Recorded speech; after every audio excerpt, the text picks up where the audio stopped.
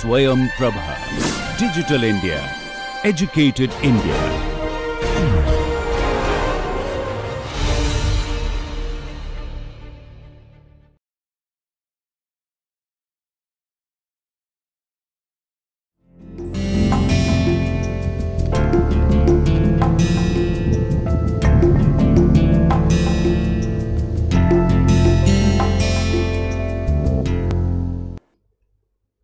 Hello friends, we are into lecture 2 of our course ADR and Arbitration, and before I start discussing the history, evolution and growth of law of arbitration, let's quickly recall whatever we discussed in the first lecture. We defined the term conflict, if you remember, a state of hostility. We tried to understand the defects in existing justice delivery system, what are the problems in court system, how litigation is facing the problem of docket explosion, what is the extent of pendency. We referred to the advantages and features of ADR in the last session. We also discussed what are the kinds of ADR mechanism which are possible. There are some basic ADR mechanisms like arbitration, conciliation, negotiation, mediation, and there are certain hybrid processes where we discuss the meaning of terms like med-arb, mini-trial, concilio arbitration. I also used the term early neutral evaluation at some stage. So, we saw that in civil cases, ADR is proving to be a useful substitute of existing justice delivery system. And I also said that I will be emphasizing on arbitration more. So, from this session onwards, for our next 19 sessions, we will have different aspects of law of arbitration for you. It is also said that ADR is not a viable option for criminal justice system. It is not a good substitute for criminal courts. ADR is not possible in criminal cases. Now, before I start talking about arbitration, I may mention that in criminal law, in CRPC, you have list of compoundable offences. ADR is very much possible in cases of compoundable offences. Plea bargaining is also in one way or the other is an example of ADR where if my conviction is based on my pleading guilty, then I must be given some concessional treatment. So, that is where I am accepting a part of my guilt to get some concession with respect to remaining part of the charge. So, plea bargaining is also in one way an example of ADR. In countries like US, you have concepts like victim offender mediation, where the victim and offender are asked to sit across the table, and if the victim feels sufficiently compensated, the matter is withdrawn. So, there are examples of ADR in criminal justice system also. So, we cannot straight away say that ADR is good only in cases of civil matters. So, that is what we discussed. I added few things to whatever we discussed in lecture 1. Now, in this session, I will talk about history, evolution and growth of law of arbitration. You can see the keywords I have written here: UNCITRAL, Geneva Convention, New York Convention. So, after this session, you will be in a position to explain or understand as to how the law of arbitration evolved from 18th century to the present, at domestic level, at international level. What is the present legal framework which we have in our country? What is the structure of Arbitration Conciliation Act 1996 which we have? So, these are the aspects which you will learn in this session, and this session will form the basis, the foundation for remaining 18 sessions precisely on various aspects of law of arbitration. You see, the history of our law of arbitration, I will not go before 1770s, because from 1772 to 1827, for the first time, government of that time gave legislative form to the law of arbitration by way of regulations. Regulations were made to give statutory status, legislative status to the process of arbitration. We had regulations of Calcutta, Madras, Bombay. Now this was the beginning of a new thing at that stage. So obviously it lacked uniformity. The regulations lacked uniformity. The clarity was missing. The details were missing. The important thing to be noticed here is that during this period from 1772 to 1827, whatever regulations came, all these regulations provided for court-induced arbitration, something similar to what is there in section 89 of CPC. Court-induced arbitration, if you recall in the last class, I said section 89 says, if the presiding officer of the court is of the opinion that there exists element of settlement between the disputing parties, if the presiding officer thinks that there exists element of settlement between the disputing parties, then presiding officer shall formulate the terms of settlement and refer the parties for arbitration or mediation or conciliation, whatever. So this is not a case of voluntary arbitration. It is a case where court is asking you to go for arbitration. Such arbitrations may be called as court-induced arbitration or arbitration in suit, because the matter is already there in court, suit is going on. So it is arbitration in suit or court-induced arbitration. As I mentioned, section 89 is an opt-out provision where you get a chance to come out of litigation at a stage where the judge thinks that there exists element of settlement. Now this kind of mechanism is something which was evolved by the regulations of Calcutta, Bombay and Madras. And these regulations were extended beyond these presidency towns. For example, the 1793 Bengal regulation was extended to my city of Banaras in 1795. So we have law of arbitration since 1795.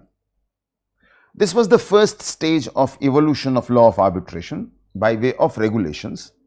The second stage comes when we get the Code of Civil Procedure Act of 1859.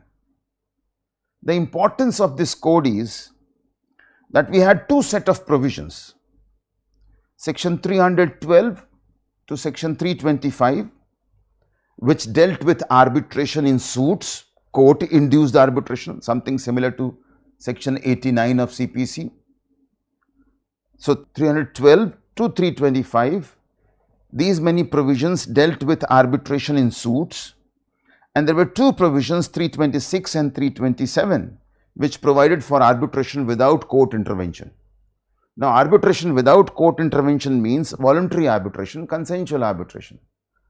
It remains consensual even if it is court induced, because court is required to seek your consent before referring you to arbitration.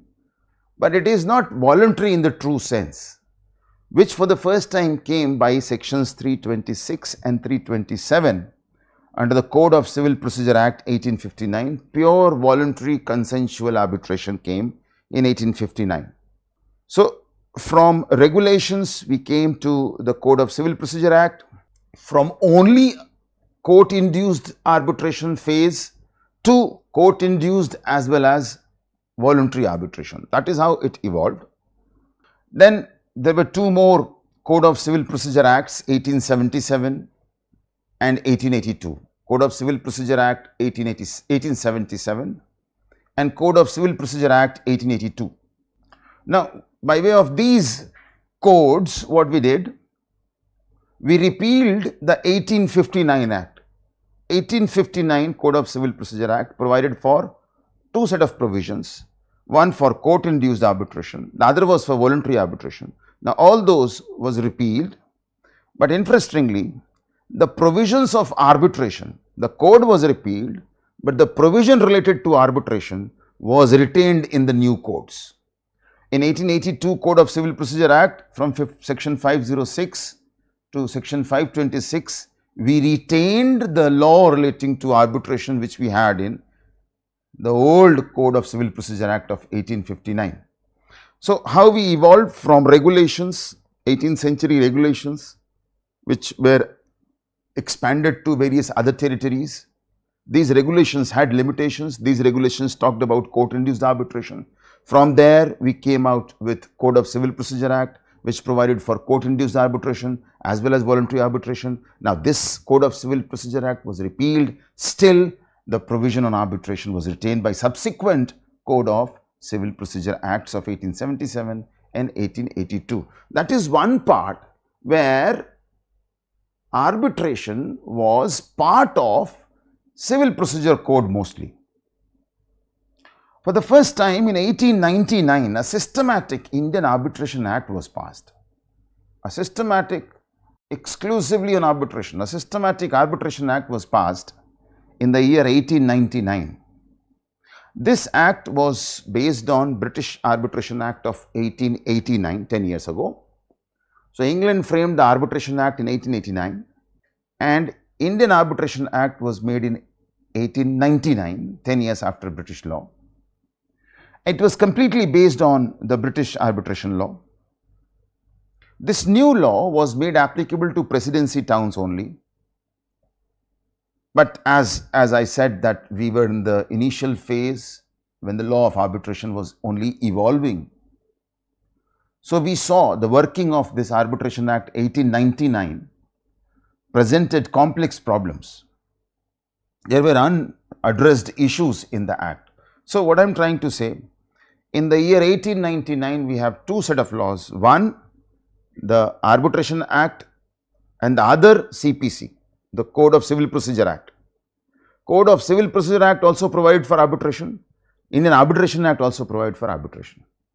Now, let us move ahead from 1899 onwards. In the year 1908, your present CPC comes into existence. We have started from regulations to Code of Civil Procedure Acts, 3 acts, followed by what? The Indian Arbitration Act. Now, during this journey, in the year 1908, your present CPC comes, Code of Civil Procedure comes. And initially, this Code of Civil Procedure 1908 had two schedules, Schedule 1 and Schedule 2, which provided for arbitration. Now, Code of Civil Procedure by way of Schedule 1 and Schedule 2 supplemented the Indian Arbitration Act of 1899.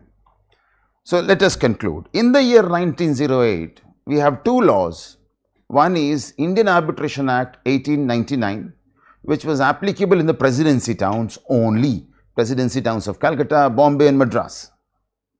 So, the Indian Arbitration Act was applicable to presidency towns of Bombay, Calcutta and Madras only, and for rest of the country we had Code of Civil Procedure 1908, which had Schedule 1 and Schedule 2, which supplemented the Indian Arbitration Act and applied to Mufassil areas. This was one part of the story. Now, in the 20th century, as you will also understand, the international trade started increasing. And with increasing international trade, the disputes of international nature also started coming into existence. Now, there will be problem of jurisdiction. If I belong to country A, you belong to country B, we are transacting, we are doing some business, we are doing some trade, and in the process there is a dispute between you and me, which court will have jurisdiction? Court of which country will have jurisdiction? Which law will be applied? So, these may be difficult areas to determine. So, as international trade increases, the conflicts and disputes of international nature also started increasing.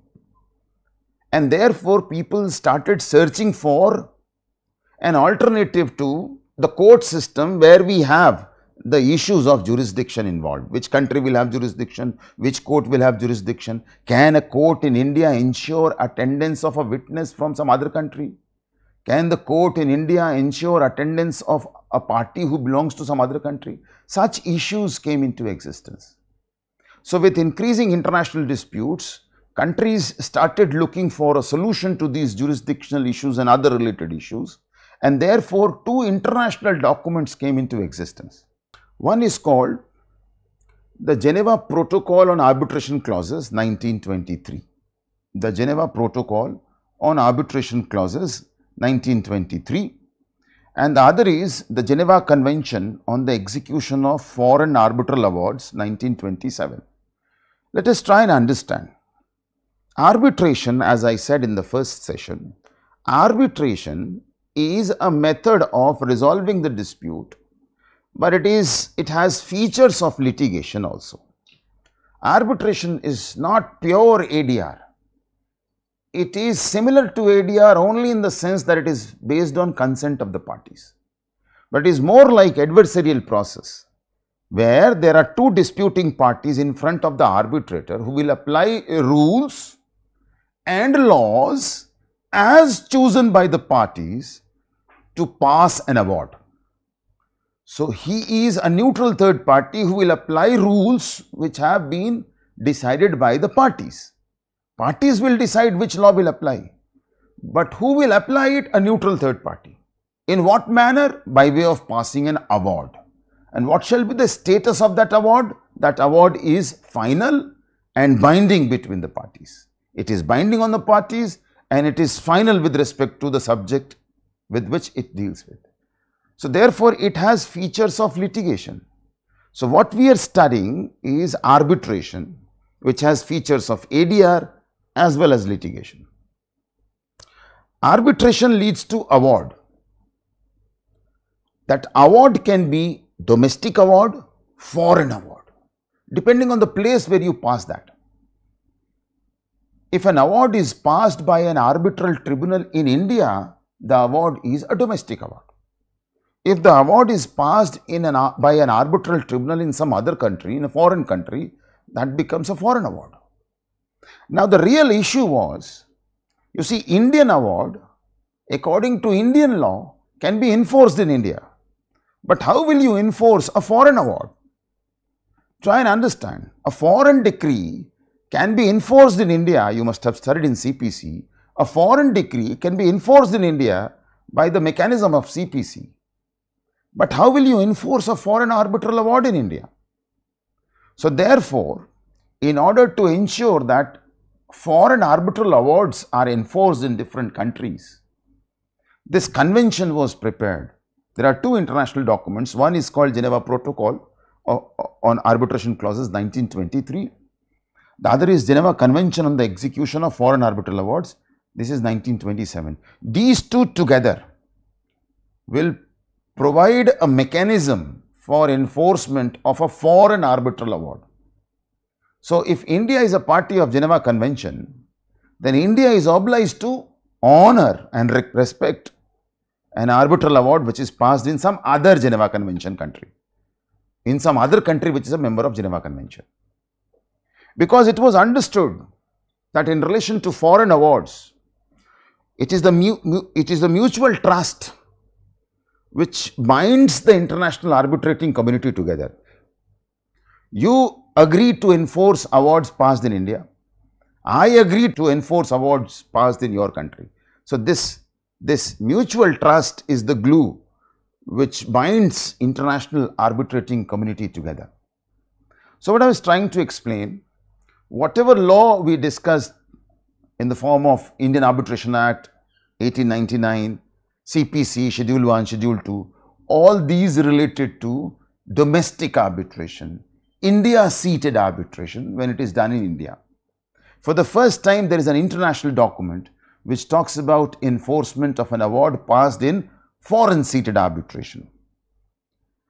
Now, in order to incorporate the principles of the Geneva Protocol and Geneva Convention, we enacted a law called as Arbitration, Protocol and Convention Act 1937.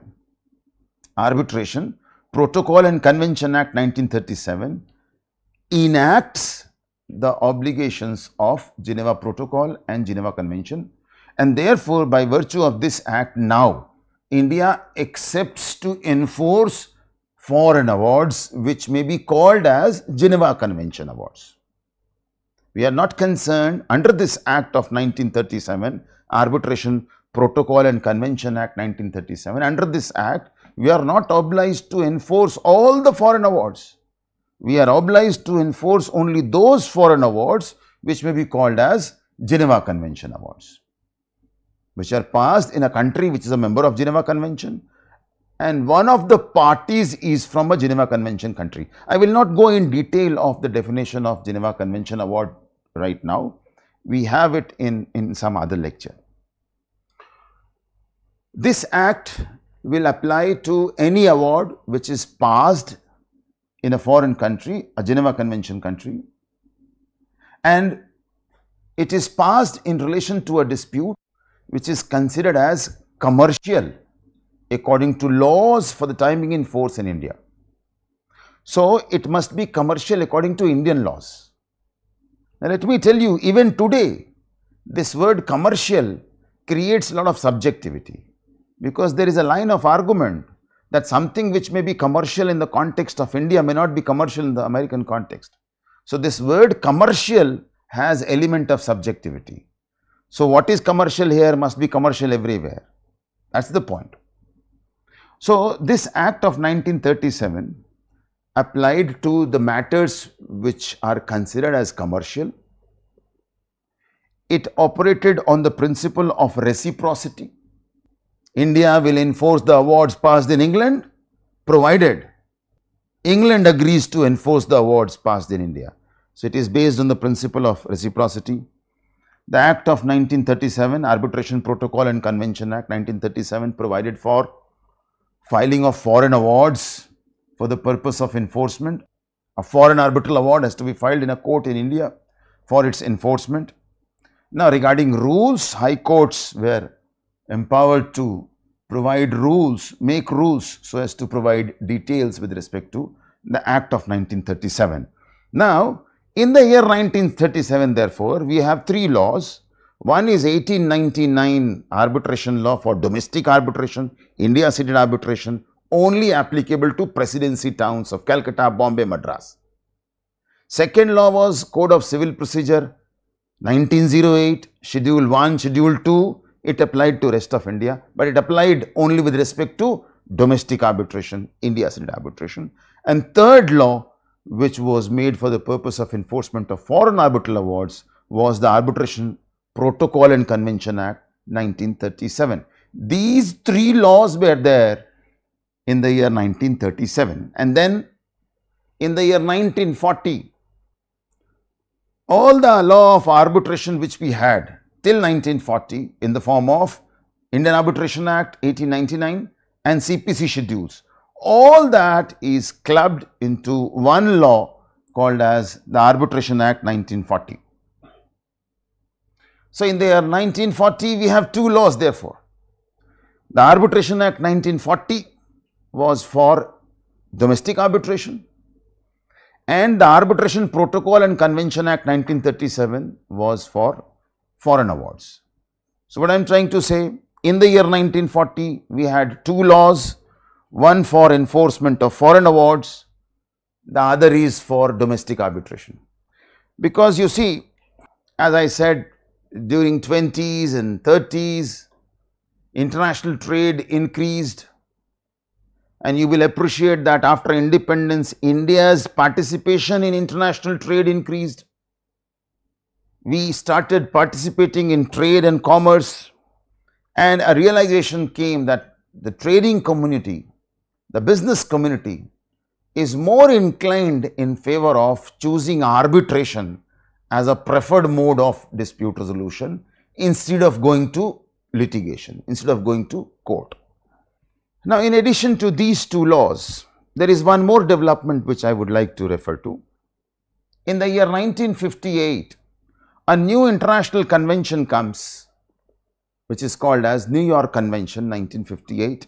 India was one of the signatories of New York Convention. New York Convention was relatively a modern convention, an advanced document as compared to Geneva document. It also relates to recognition and enforcement of foreign arbitral award. So, till 1940 we had 1937 Act for enforcement of Geneva awards, 1940 Act for the purposes of domestic arbitration. Then in the year 1958 a new convention comes called as New York Convention. New York Convention, I said, is a better version of Geneva Convention. It is an advanced document. It relates to recognition and enforcement of foreign arbitral award. This New York Convention was incorporated in Indian law called as the Foreign Awards Recognition and Enforcement Act 1961. So, the New York Convention 1958, because India was one of the signatories of New York Convention, it becomes part of Indian law by way of the Foreign Awards Recognition and Enforcement Act 1961. We will talk about foreign awards later on in some other lecture. I am just trying to tell you the different phases of evolution of law of arbitration in India, how it evolved and how it came to the present form, which we will discuss in Arbitration Conciliation Act 1996. Now, this act, Foreign Awards within brackets Recognition and Enforcement Act 1961, it contained 11 sections and the text of New York Convention. New York Convention was a successor to Geneva document, Geneva Protocol, Geneva Convention. New York Convention is a successor to Geneva documents.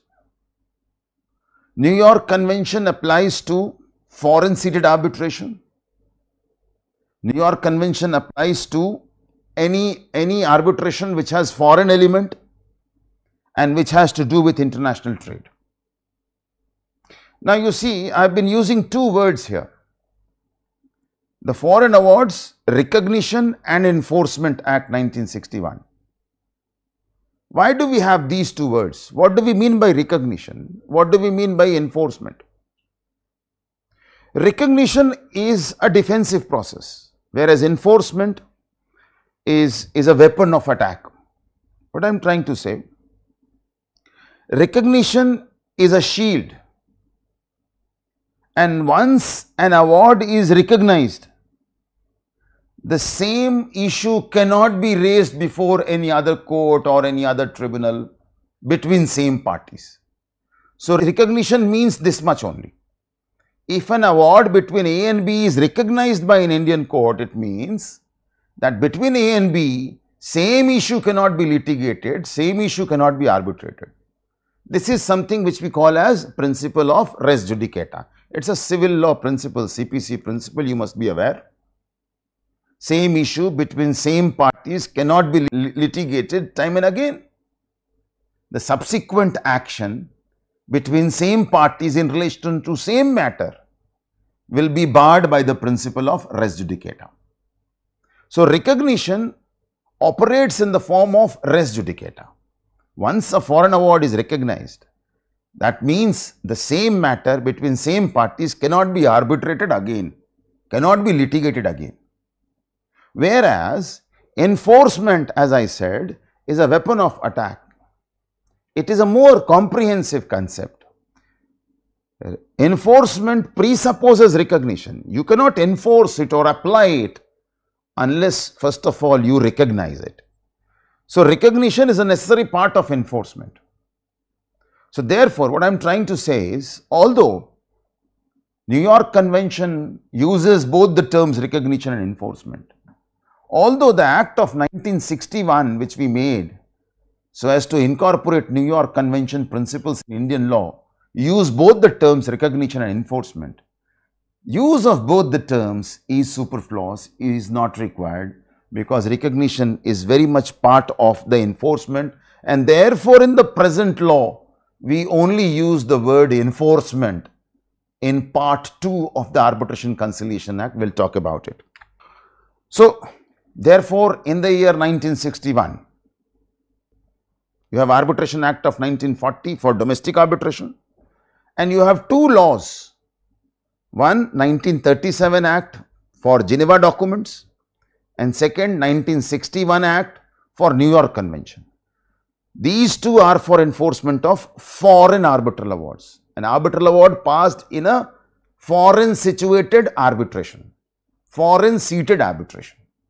That was the scheme in the year 1961, and then we move ahead.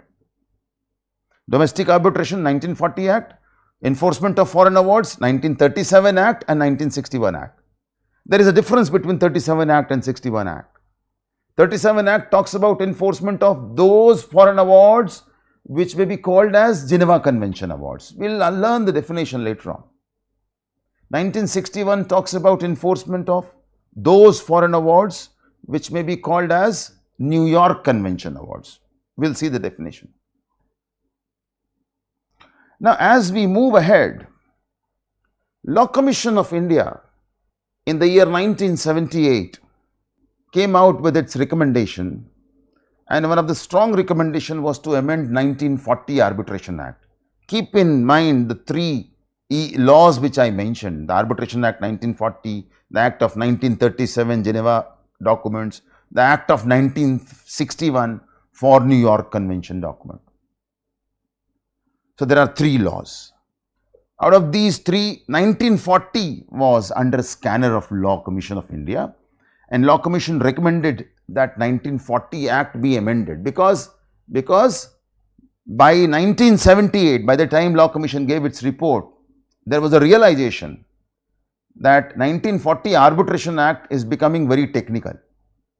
It is becoming technical mainly because of increasing court intervention in the arbitral process. Court has now started intervening more and more in the process of arbitration. As I said, the advantage of arbitration is its flexibility. If you allow court intervention, too much of court intervention, that will disturb the balance of this act and will make it more technical. So, as court intervention was increasing, therefore, Law Commission recommended amendments in 1940 Act. There are few observations of Supreme Court of India. For example, in the year 1981, Supreme Court in the case called as Guru Nanak Foundation versus Ratan Singh and Sons, AIR 1981, Supreme Court 2075.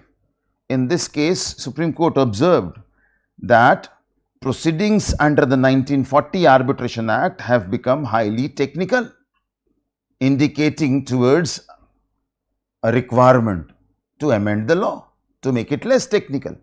Because if it becomes technical, it loses the very essence of the process, the very purpose for which we have ADR, for which we have arbitration. Again in the year 1990, in a case called as Raipur Development Authority versus Chokhamal Contractors, AIR 1990, Supreme Court 1426, the Supreme Court said in relation to Arbitration Act 1940, the court said that indeed this branch of the system of dispute resolution has acquired a certain degree of notoriety. See how the law is changing. There was no law, 18th century regulations came, Code of Civil Procedure Act came, finally we got a law for domestic arbitration, exclusively for domestic arbitration, two laws for enforcement of foreign awards, and now there are criticism against the law of 1940, which was there for domestic arbitration. And the criticism is coming from all possible corners, Law Commission criticizing it, requesting the Parliament to amend the law, Supreme Court time and again making observations that this branch of dispute resolution has become highly technical, this branch of dispute resolution has acquired certain degree of notoriety, all these indicating towards a need to amend the law. But we should amend it on what lines was not very clear during 1980s or in early part of 1990s. Towards late part of 1970s and in the early part of 1980s, we were not sure as to what shall be the line on which we must modify the Arbitration Conciliation Act, Arbitration Act 1940. Now let us understand the background of the new act, that is Arbitration and Conciliation Act 1996. Till 1996, the same old 1940 law operated in India, but was criticized, as I said. Now what was the background? I will tell you. There is a body called as UNCITRAL, UNCITRAL, UNCITRAL. This is UN Commission on International Trade Law. This was established by the General Assembly of the United Nations in the year 1966, right. So, UNCITRAL was established by UN General Assembly, and the role of UNCITRAL, the responsibility of UNCITRAL was to ensure harmonization of law relating to international trade. So it had responsibility to promote harmonization of international trade law. What do we mean by harmonization? The role of UNCITRAL was to ensure that trade related legislations in different countries are by and large same. If the laws in different countries with respect to trade matters are harmonized, are unified, are identical, that's a very good stage for promotion of international trade. So essentially, the important function of UNCITRAL was to find out means to promote international trade in goods, etc. Now, this UNCITRAL had a role in international trade, but there is another body called as Asian African Legal Consultative Committee. Asian African Legal Consultative Committee suggested to UNCITRAL, the UN Commission, to consider the possibility of preparing a protocol to be annexed to the New York Convention 1958 on the recognition and enforcement of foreign arbitral awards. So, the Asian African Legal Consultative Committee proposed to UNCITRAL to kindly work in the direction of bringing some changes by way of attaching a protocol to the New York Convention 1958. Some clarifications in relation to existing New York Convention was required, and on June 21st, 1985, UNCITRAL, instead of proposing any protocol to be annexed to the New York Convention, what they preferred to propose a model law on international commercial arbitration. Try and understand, UNCITRAL was given the mandate to promote international trade. Why should a body which has been given the mandate to promote international trade, why should such a body propose a law on arbitration? It also proposed a model law on e-commerce. One can understand that e-commerce is part of trade law.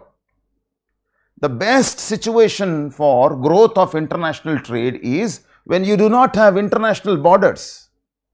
That will be a stage when there will be free flow of goods, free movement of goods. That stage can be achieved only when there is nothing in the physical world. An entire trade goes on to the mode of e-commerce.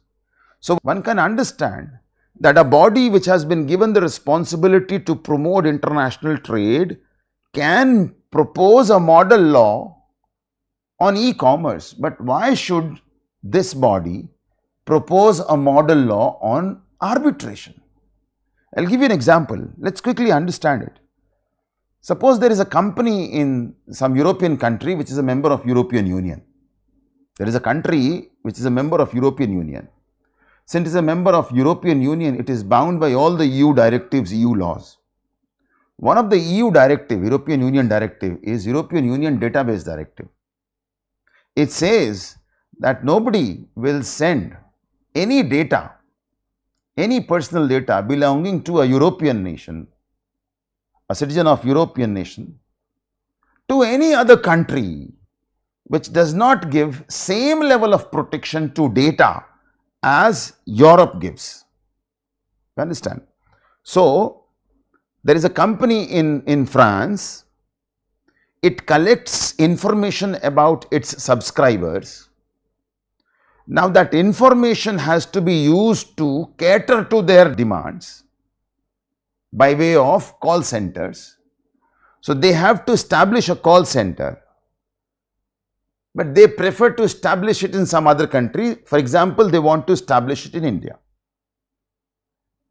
When they want to establish that call center in India, they will have to transfer the entire data which they have collected in their country to India. They cannot do it by virtue of European Database Directive, which says that you cannot transfer this data to any country which does not give same protection to data as Europe gives. Since there is no data protection law in India, so therefore ideally according to the database directive of Europe, that data, information about subscribers cannot come to India. So what they will do, they will enter into an agreement with the Indian company. We are handing over the data to you. You will be attending my customers in Europe.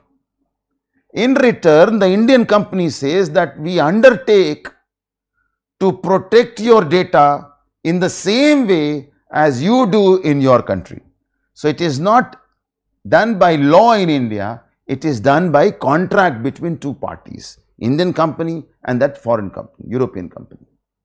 Now what happens, I am working in the Indian company, tomorrow I leave my company, I steal some data, sell it to some other country, sell it to some other company. I leave my job, steal some data, sell it to some other company or give it to some other company. What all will happen? Listen to me carefully. The Indian company will file a case against me, breach of confidentiality, some agreement I must have signed with that Indian company. I have committed breach of that agreement. That European company will file a case against Indian company in Indian court because the cause of action, the breach has happened in India. The contract between European company and Indian company was made in India. So the Indian court will have jurisdiction. So Indian company files a case against me in Indian court. The European company files a case against Indian company in India, and all the citizens of that country whose data have been leaked will file cases against European company in that European country, right? Indian cases will take 10 years, 20 years. That European case will take 6 months, 8 months. So no European company will prefer to go for litigation. And litigation therefore, or delay in litigation therefore, is not conducive for international trade.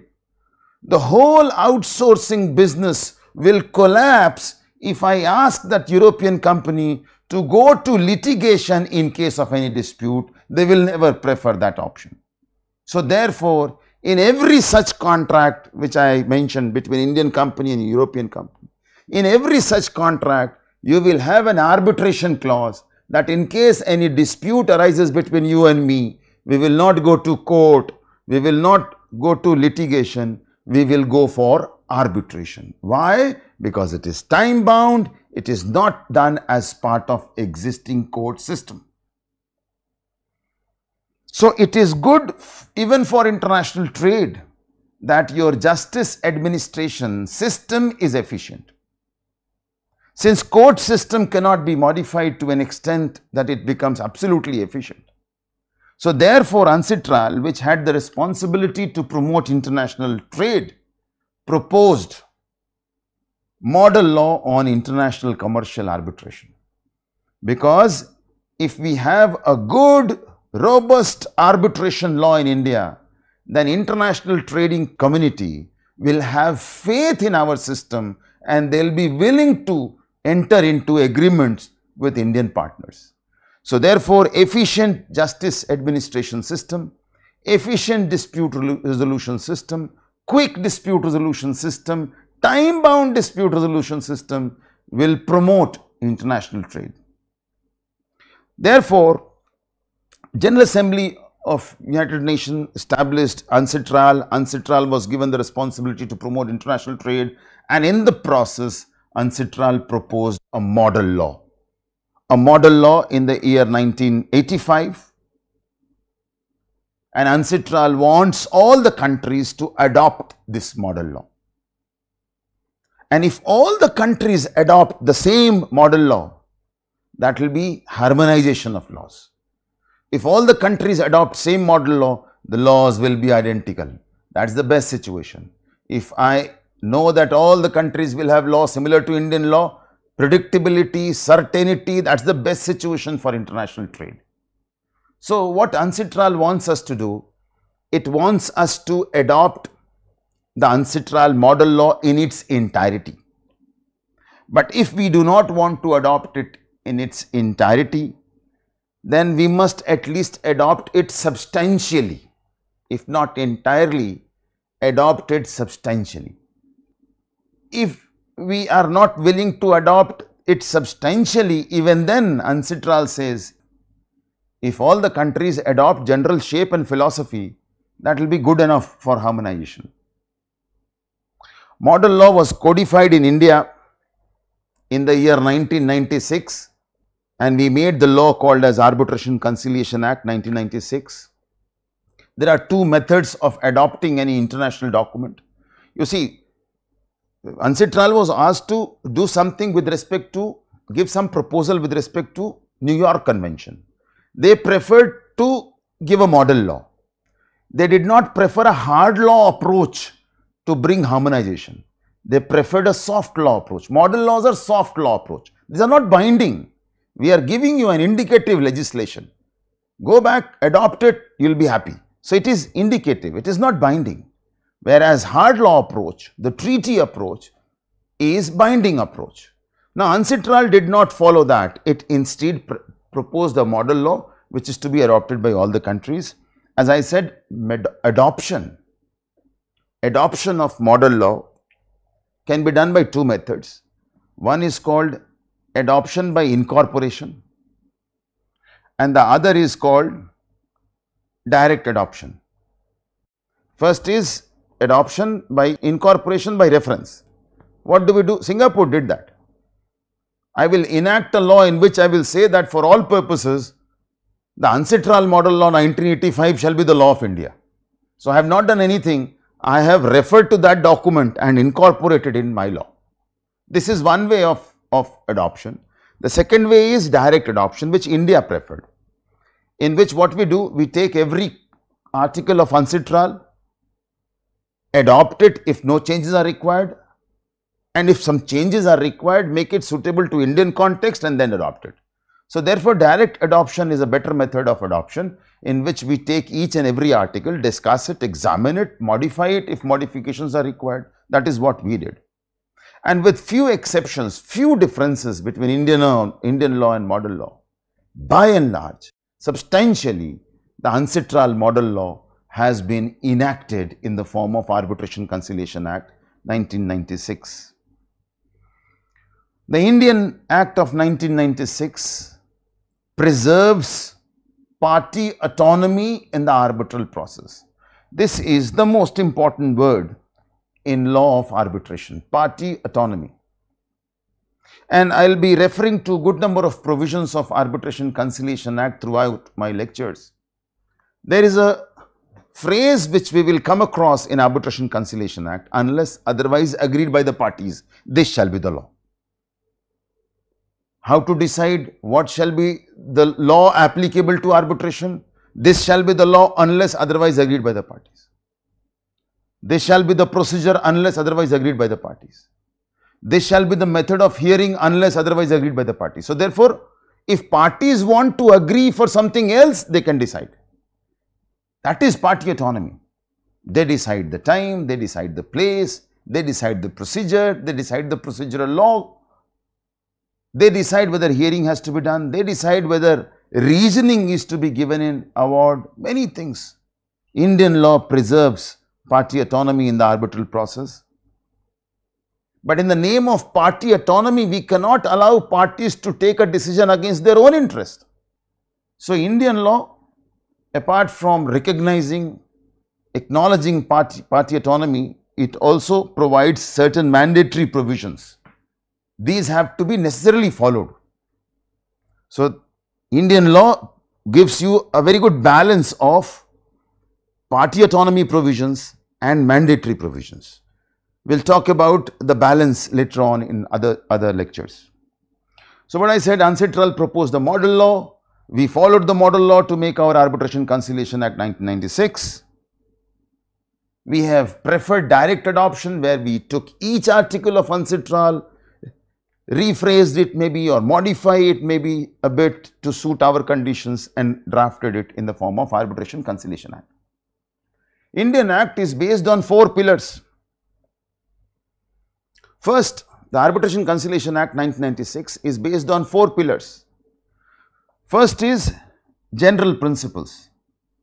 The first pillar on which Indian Act is based is general principles. There are few general principles. Point number 1, the law provides a fair procedure, speedy procedure and inexpensive procedure. I won't say arbitration is very inexpensive because a lot of money is involved there, but it definitely provides you a fair procedure and a speedy procedure, as I mentioned in the last session also. Section 29A gives you the timeline within which an arbitration has to be completed. Arbitration must be completed in the time period of 12 months. It's a very speedy process. And I said if you opt for a fast track arbitration process, it must be completed in 6 months time unless the time period is extended either by the parties or by the court. So it provides a fair process, speedy process. How fair process? Fairness is ensured in the process of arbitration. If a party believes that he was not given sufficient opportunity to defend his case and therefore the tribunal was not fair to him, he can raise this point as a ground to challenge the arbitral award. In section 34, we will discuss it. It's a fair code. It ensures that the tribunal remains fair to both the parties. Tribunal is not biased. Section 12, we will discuss section 12. Section 12 ensures that the arbitrators are not biased. So, by all these mechanisms, the Act ensures fair trial, speedy trial. Point number 2, it preserves party autonomy. I already mentioned it. Party autonomy means lot of choices are to be made by the parties. The third point is judicial minimalism. Judicial minimalism is a principle which is incorporated in section 5 of the Act. Section 5 says there are certain provisions in which judicial intervention is permissible. The extent is also mentioned. Beyond that, no more judicial intervention is permissible. There are provisions like section 8, 9, 11, very limited, 10 or 12 provisions in the entire Act where there is a possibility of judicial intervention. So, judicial intervention has been kept at minimum possible level. So, first pillar is general principles, party autonomy, judicial minimalism, fair procedure, speedy procedure. The second pillar is the general duty of the tribunal. Section 18 of your Act, Arbitration Conciliation Act 1996, is based on articles 18 and 19 of the model law. Section 18 can be called as Magna Carta of this Act. It is the equality provision of this Act. The tribunal has to remain fair and equal to both the parties. The duty of the tribunal is to assure the parties of fair trial and impartial trial.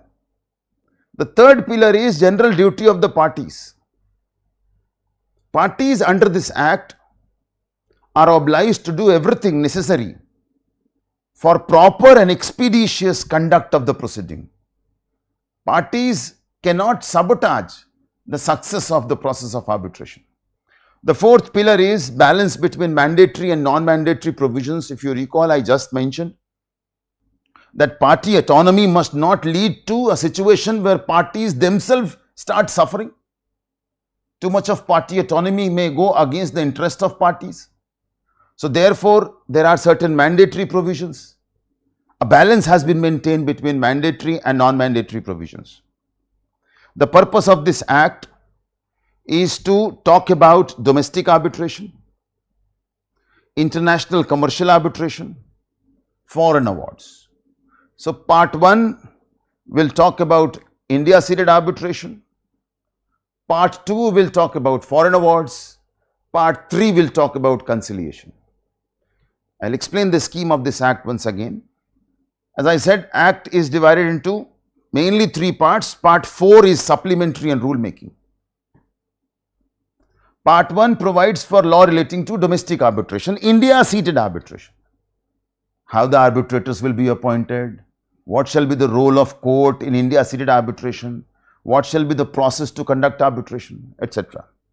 Part 2 is enforcement of certain foreign awards. Now, listen to me carefully. Part 2 is enforcement of certain foreign awards only. it is not about enforcement of all the foreign awards. There can be three kinds of foreign awards. One, Geneva Convention awards, which is regulated by the 1937 Act. Second, New York Convention Award, which is regulated by the 1961 Act. And third, non-convention awards, which a foreign award which neither falls in this definition, Geneva Convention definition, nor falls in New York Convention definition. Such awards are non-convention awards. Now, out of these three, the present Act in Part 2 is concerned with enforcement of only these two, that is Geneva Convention Awards and New York Convention Awards. It is not concerned with enforcement of non-convention awards. That is the reason why the title of Part 2 is Enforcement of Certain Foreign Awards. I will quickly tell you that Part 2 has got two chapters. The 1961 Act has been reenacted in the form of Chapter 1 of Part 2. The 1937 Act has been reenacted as Chapter 2 of Part 2.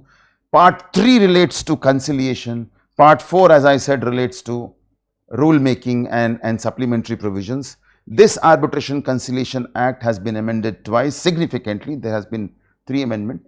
2015 amendment and 2019 amendment of the Act will be discussed in later lectures. The constitutionality of this Act was challenged way back in the year 2000 in the case of Babar Ali versus Union of India, where the court upheld the constitutional validity of this Act. So, this is the background, this is the history, this is how the law evolved in its present form. Next session onwards, we will start our discussion on more specific aspects of what is arbitration, what is an arbitral award. That's it for now. Thank you very much.